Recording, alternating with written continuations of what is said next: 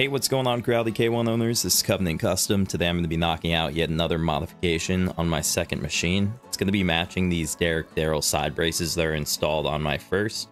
And for this project, you're going to need a set for both the left and right sides.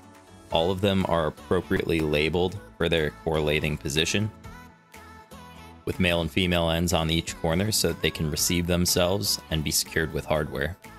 Taking a look at one of these corner pieces, you'll see that there's a recessed portion in between each of the hardware locations. This is for 1mm foam tape to be applied to prevent any rattling between the side brace and the panel itself. We're going to start with the 1mm foam tape install, and it goes exactly like shown. A piece of foam tape on either side and a small portion in the corner. Now let's pull back the wax paper so that we can expose the adhesive and get down to business. While completing this process, make sure that your foam tape isn't overlapping the raised surfaces, as these will be the contact points for your panel. You don't want to move the panel further away from the brace, as it will render the foam tape install that we're completing now useless.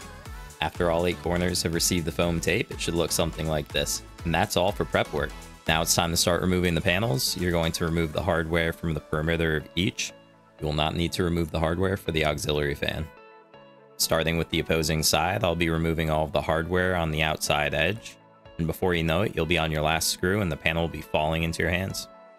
Laying the side braces out, you'll be able to see how they come together.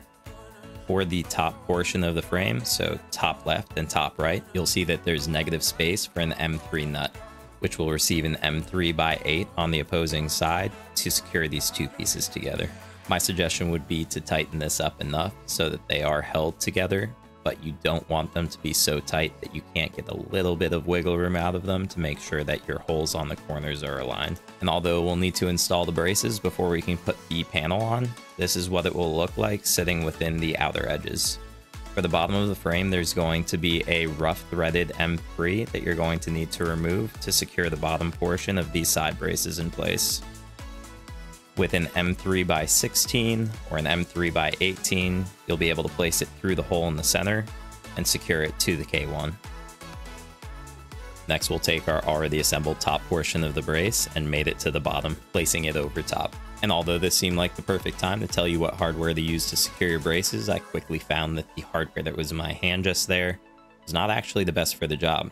So removing the M3x18 flathead screw from my other machine to show you, these were able to install or receive the side braces into the frame successfully. The screws I had shown you may or may not have stripped out the threads of the frame. So, M3x18 flathead screw and you should be good to go. Total of 20 with 10 per side.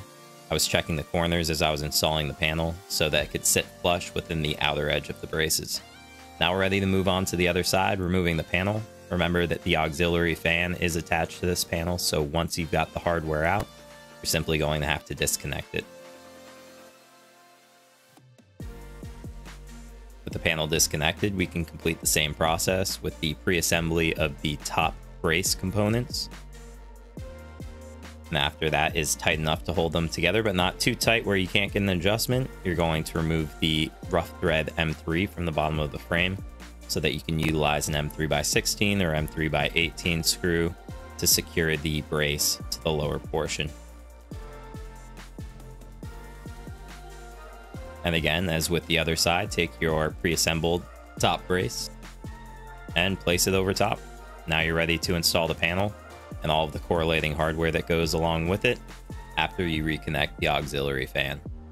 Now, if you happen to miss this step for whatever reason, after you've completed the install of the side panel, just open up the front door and connect it at that time. And that's it. Too easy. You're done with the install of your side braces, and your frame effectively is more rigid than it was when you first started out, prepared for those higher acceleration and print speed values. Now, this is the reason why you don't use the wrong hardware. Use the appropriate hardware for the job, and you'll have a much cleaner install, more reflective of my first machine.